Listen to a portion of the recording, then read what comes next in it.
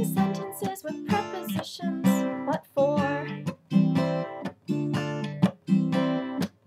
Poetic license is all well and fine, but there are places where I draw the line and fear that our language is degenerating. Because I care about how we speak, I'm going to get flak for this and be called a geek. And though some of this is tongue-in-cheek, I really believe our English skills are becoming weak. And I think that it was quite a low when someone decided to coin the term YOLO. These colloquialisms need to go. Why isn't this somebody whom I used to know?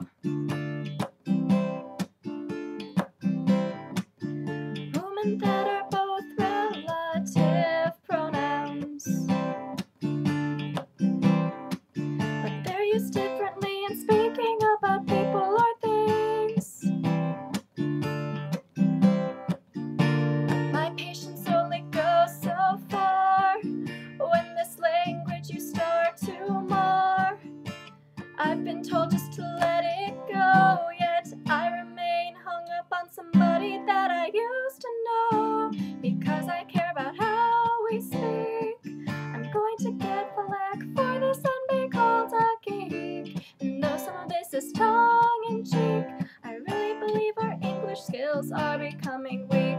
And I think that it was quite a low when someone decided to coin the term YOLO. These colloquialisms need to go.